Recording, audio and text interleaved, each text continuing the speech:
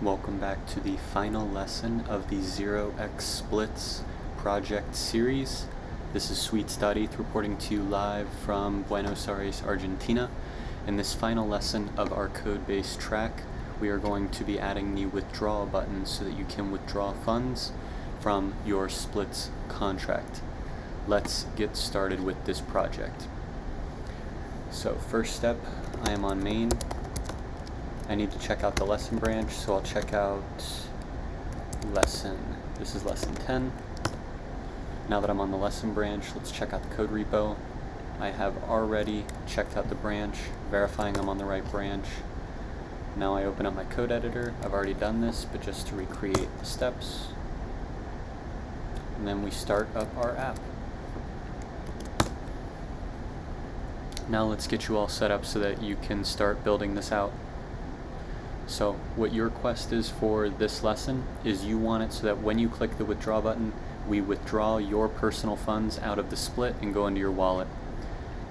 Make sure that your wallet's connected. Right now, when you click the button, nothing happens. At the end of this lesson, when you click that withdraw button, you will withdraw all available funds into your wallet. Pause the video now, go ahead and try to follow the instructions so that you can withdraw these funds as well from your smart contract on 0xSplits. Pause the video, come back once you finish this lesson. I will show you how I would do it. Go ahead.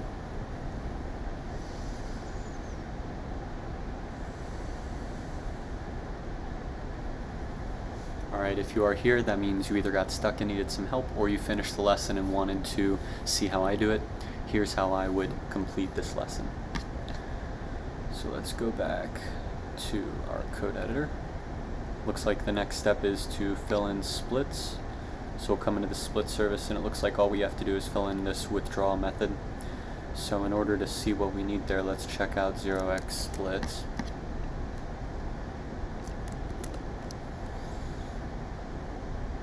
Alright, and here's the withdraw method. Looks like it takes an account we want to withdraw from, the withdraw ETH, which is either 0 or non-zero. I'm not sure why they didn't just make this a boolean. They made it a uint256, but this seems to just be a boolean. And then a list of tokens. In our case, we don't care about any tokens other than ETH, or in our case, Matic. So we're going to set this ETH to be positive integer, and then the tokens will have to be an empty array, and the account will be our account. That way we can withdraw the funds that are saved on our behalf. So let's implement this method. Super simple. They've already given us everything we need, so we'll go with contract.withdraw, and then just pass in those other variables: account, withdraw ETH, and tokens. Should be that easy. Let's give it a shot.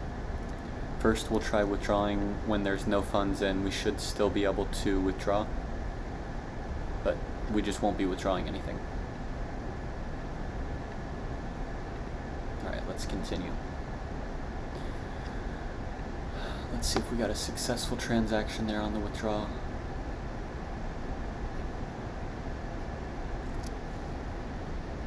Alright, it looks like we had a successful transaction. So let's run through this whole app from top to bottom. First, we'll create a split, taking a second address. I'm going to make this one 80/20 into my wallet, so 20 to this other recipient, and then 80 to myself. Let's create the split. This is step number 1. Create the split.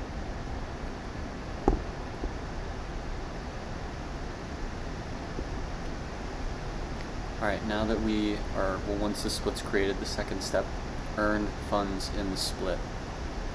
So once we've created this, and just showing you where these 4 steps are coming from, right here. Create, earn, distribute, withdraw. We are doing the create step right now. We just finished the create step. Now let's earn. Let's deposit some funds into this contract. So I will send to that address 0.01 Matic. Next.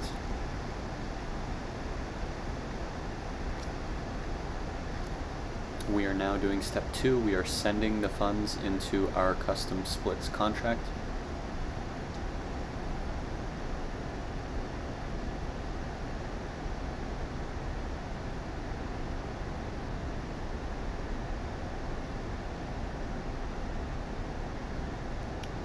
split should now have a balance. Let's take this as an opportunity to check out our splits in the 0xSplits dashboard. So go to app.0xSplits.xyz. This should pull up a list of all of my contracts, all of my custom splits wallets. Let's search for that address. There it is.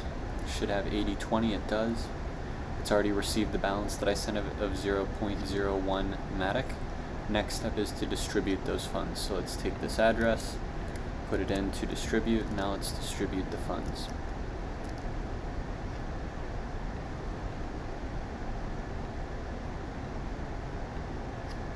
Alright, we've sent off that distribute. Right now there are funds to distribute. Once this transaction goes through, I should not be able to distribute this anymore. Let's actually watch this page and see if this gets updated in real time. Was finished. It still shows we have a balance over here. Might take a little while for it to actually get propagated.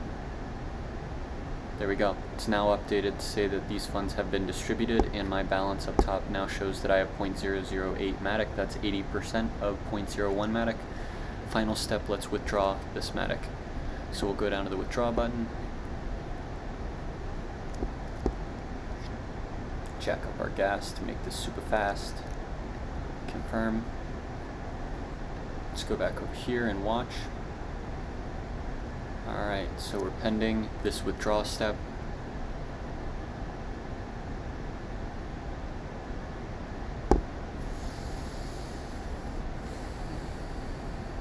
And it has been approved. Our balance should go down to 0 in a sec.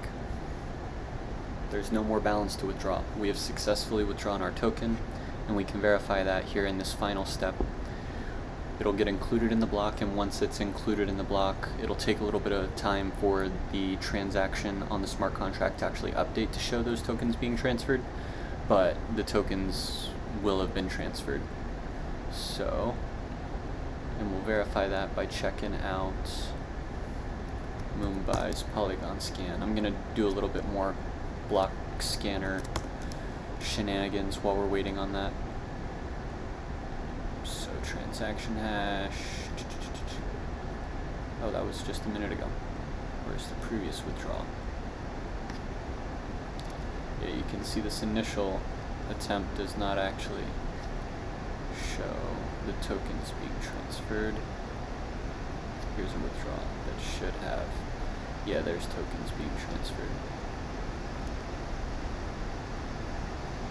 Cool. So we can see that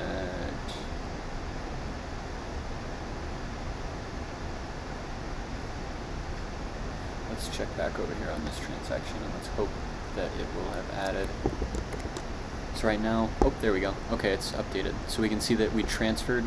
This is our withdrawal step that we just completed, and it did transfer that 0.008 Matic from our splits contract into my personal wallet. So my wallet, which starts with ECF and ends with A89F, has increased its balance and it has received those tokens. So to recap what the 4 steps are of splits: create a split, put money into the split, distribute funds from the split, and withdraw from the split.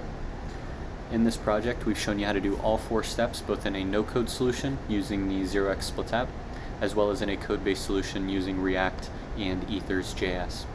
If you have any questions, or if you would like to talk about what you're building on 0xSplits, please reach out to me on any social media platform at sweetman.eth.